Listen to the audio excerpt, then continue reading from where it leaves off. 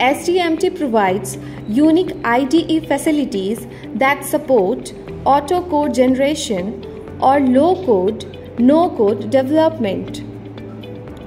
First, we have built in modules. These modules incorporate pre-developed functionalities such as login and registration.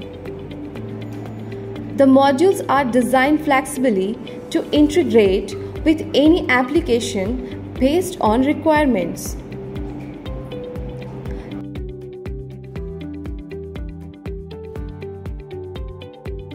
Controls can be added or removed from these modules.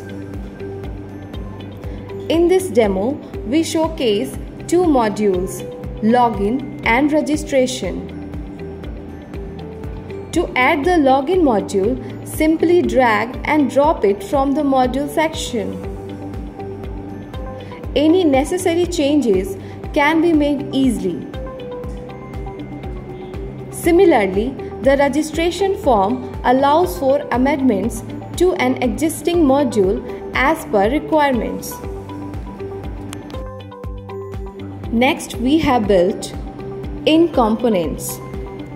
This feature enables the creation of control groups that are frequently used in app development, such as labels, text boxes, and images. The alignment size and other customization of these components can be adjusted by modifying attributes within the IDE. Then there is in rights, as rights management allows for different levels of access to be assigned to developers working on a project. Different rights can be defined for each file. By selecting the developer's name and the type of rights, either for directories or specific files, the IDE displays the corresponding directory or file on which the developer already has rights. From there, updating the rights is a simple process.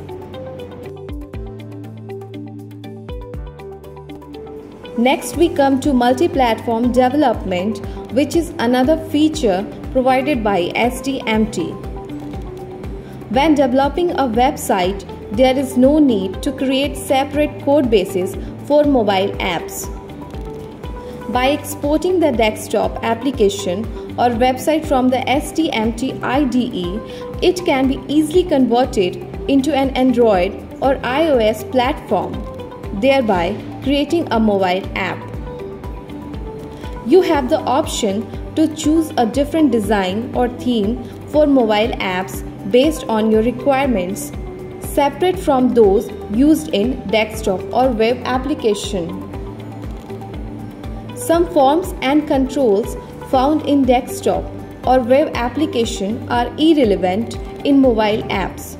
So, you can remove or redesign those forms in mobile apps using the same coding. Then next, SDMT supports multi-database functionality. If we are working with MySQL and clients wants to check their application's performance on another database such as MSSQL, they can simply select the desired database. Automatically, the MySQL database will be converted to MSSQL and all queries will be updated according to the selected database. Now, we would discuss about IDE breakpoint, which is a feature that we previously described in our video. You can find the link in the description. Now, we come to the auto code and manual code separation, which is an important aspect of SDMT. Although most of the code is auto-generated to meet the requirements, there are instances where manual logic needs to be written. To facilitate this, code separation is provided. This feature allows easy identification of sections that are auto-generated versus those that are manually written.